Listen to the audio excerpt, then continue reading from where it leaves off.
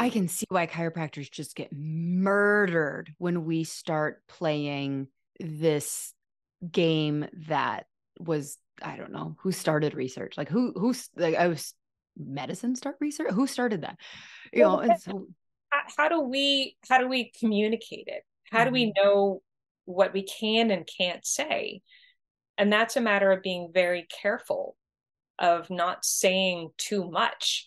When chiropractors were making direct claims that getting adjusted would prevent COVID-19, that was problematic because as much as they knew that in their hearts, and theoretically, I don't disagree, they did not have the depth of evidence to defend their statement to those who wanted to discredit them.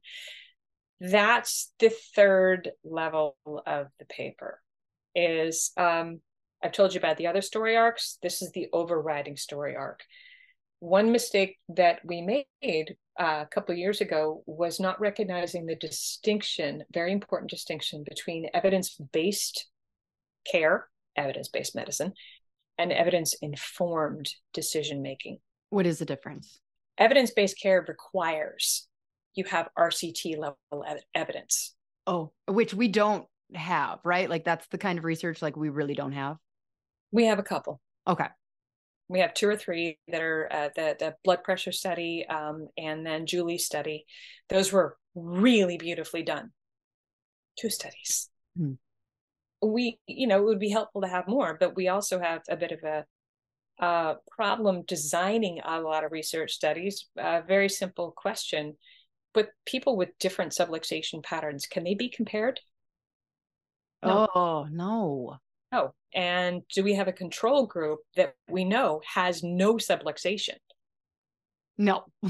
Not so given the permutation of subluxations within this human vertebral column, and Chris Kent recently did an MRI study on this and showed this concretely, it would be extraordinarily difficult for us to conduct RCTs on a population because of the permutation problem. So if that's the case, is evidence-based, I hate using the word medicine, but you know where I'm going with this. Yes. Evidence-based care, which requires RCT, the most appropriate criteria of limiting your research? And in my opinion, it's not. I think we have a lot of observational studies, cohort studies, case studies, and clinical experience, which should be taken into account. And that's the distinction between evidence-based care and evidence-informed care. Evidence-based care, you have to have an RCT. If you don't have an RCT, you're wrong. You cannot defend your statement. That's how we got browbeat. People didn't recognize that we don't have the depth of evidence according to their criteria. Very important differentiator, according to their criteria to make our statements. I just, so like, if I'm getting, I just picture like at a dinner party and this very smart medical doctor goes like, well, you don't have RCTs to practice EBM. And I'd be like, well, I'm not trying to practice EBM. I'm trying to practice EIC. Yeah, evidence informed. Well, like, I would agree with you. Will he be like, oh, snap, you just totally schooled me? He'll be like, well, then I don't accept you. Like, can we just say like, well, we don't care about evidence-based. We're doing evidence informed. Well, we care about both of them. We want to make sure that we're using. I was just being sassy to that doctor when I said I don't care. I don't care. I agree with what you said. I'm going to add to it a little bit. So if someone were to say, I don't know, maybe 25 years ago, my sister, Julie Haas, who was also a PhD, and she's actually a neuroscientist.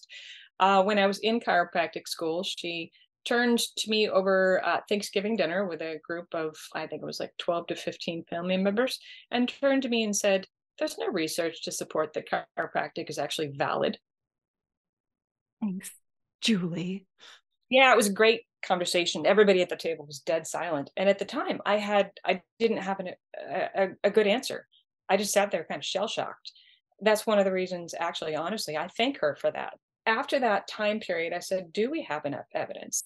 And the question that to speak to that with the conversation you're having with your esteemed colleague, your medical doctor over dinner, well, okay, so you're requiring that we follow evidence-based practice, but here's the thing, that's not really appropriate for us because we have more permutations than we can control for an appropriate RCT. So we are actually expanding our horizons to take into account observational evidence, which is very valid.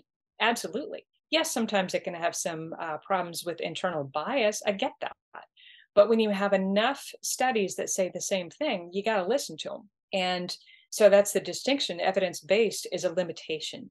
Evidence informed care is a broader reaching assessment of literature as a whole. So if I were to put that a different way, the WFC, when they put out their very flawed white paper on you can't say this because we don't have the right evidence, they were trying to write the rules. They were trying to say, according to our rules, you can't make these statements. And my answer to that is, I don't agree to your rules because they're not appropriate. We need to rethink what those rules should and should not be. And your limited assessment, your limited biased assessment of 7 studies that you put forth as evidence that we can't make these statements is unto itself very biased. So you violated your own premise, so to speak. And instead, we need to look at the broader literatures and ask questions like, can this be helpful? So evidence-informed care, I think, is a better paradigm for reading chiropractic literature. And most importantly, because that acknowledges health freedom. That acknowledges patients' right to hear different forms of evidence. It acknowledges our right to speak different forms of evidence and speak of our own clinical experience, because the amount of clinical experience amongst, let's say, roughly 50,000 chiropractors in the US who see this every day, and I do. The reason I feel strongly about the impact of adjustment of vertebral subluxation eliciting non-neuromusculoskeletal effects is that I see it every day in practice. I have that clinical experience. I see it. No, it's not an RCT, but if we put together 50,000 chiropractors who are all seeing the same thing, that comprises evidence. Let's take a super, like, holy fuck, super simple example of that. Okay. You're in practice, right? Mm-hmm. You ever see one of your patients sleep better after an adjustment? Yeah. We're done. Let me explain that a little bit. 50,000 chiropractors, if we all observe that our patients sleep better after adjustments, that comprises clinical evidence, experiential clinical evidence. What does sleep do? Sleep helps to regulate hormone balance. Sleep helps to govern repair and growth, brain health. Sleep is an essential element of human health. If we are impacting a human's ability to achieve deeper or better sleep, we are impacting their overall health. Game over.